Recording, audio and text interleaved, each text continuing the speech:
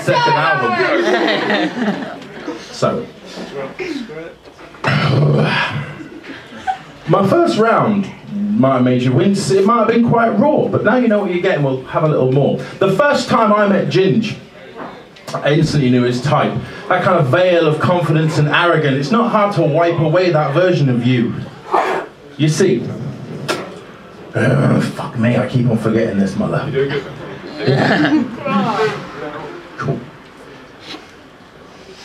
You're self-obsessed preaching. You love the sound of your own voice, but what you fail to realize is nobody listens by choice. If you look at your friends, there's a clear pattern we see. Young, impressionable girls, too self-medicated to see that you're full of shit, and don't shit at that. Every time you open your mouth, you sound like a twat. You surround yourself with broken young things. You're like Sauron to their Nazgul in Lord of the Rings. And the writing they do.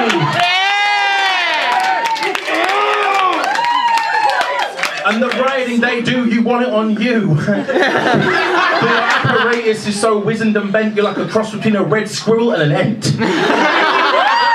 So, you try to storm their keep like the Battle of Helm's Deep with overwhelming force, of course, but their walls are too steep, and so downwards you creep to their vulnerable spot. But it's quite tight, and you just might prematurely blow off.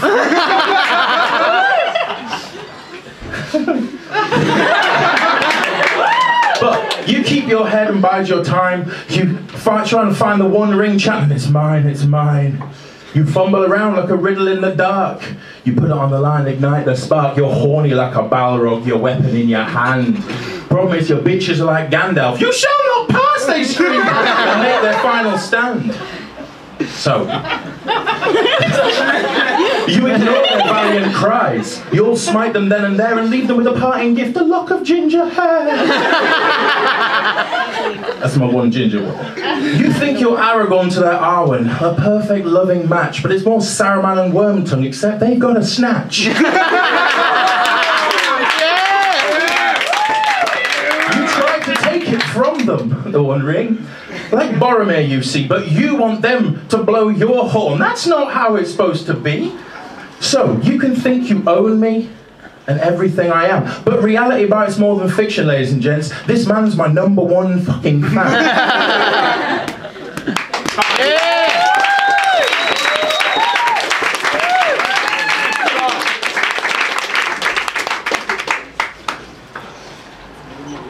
Hold it down, hold it down.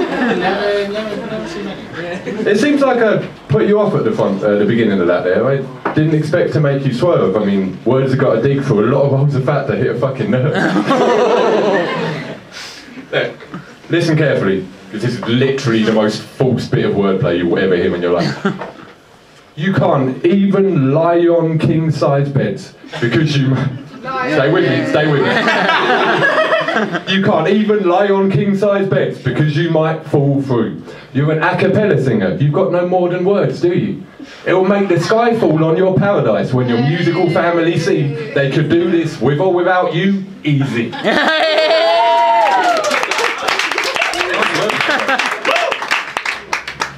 Those are the songs you made to build your career, and I'm using them to bring it to a close just to prove it's just that easy, and that's just how it goes, Buster.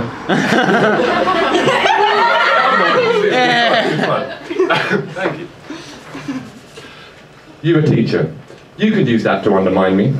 But you're a student on this local scene. You fall in line behind me. I'm not saying you can't do it on this scene without me. I'm just saying I can make it hard. Ask Sam Burns if you doubt me. I can make you hated for your art like you're hated by your arteries.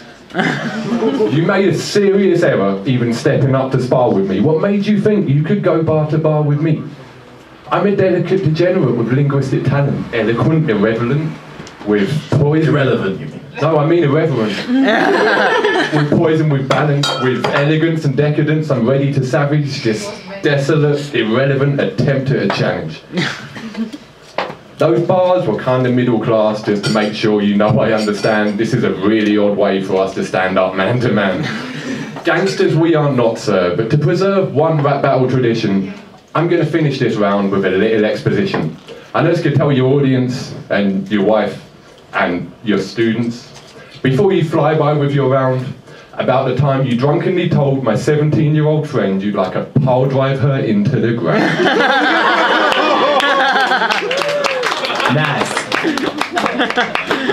Nice.